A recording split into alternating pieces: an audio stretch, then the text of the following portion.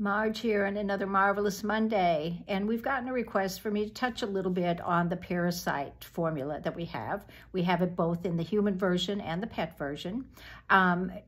Some people use it prophylactically, even though it is not recognized by the authorities as being prophylactic as far as homeopathy is concerned. I take it for about a week or so quarterly because I have a lot of animals that I deal with. So, you know, just to be on the safe side, I take it. People that travel to maybe countries that aren't as clean as us.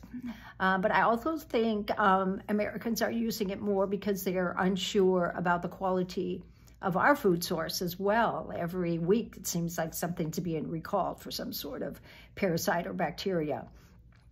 So people use it both ways. If they have the symptoms such as itching, bloating, irritable bowels, teeth grinding, that sort of thing, they may be inclined to take the parasite formula.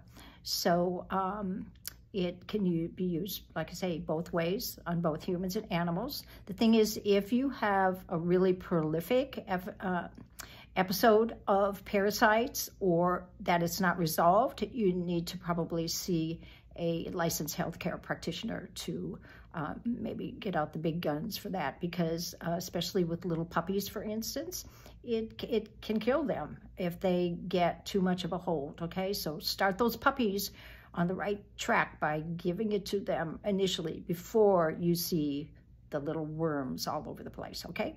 So you have a great day and a great week.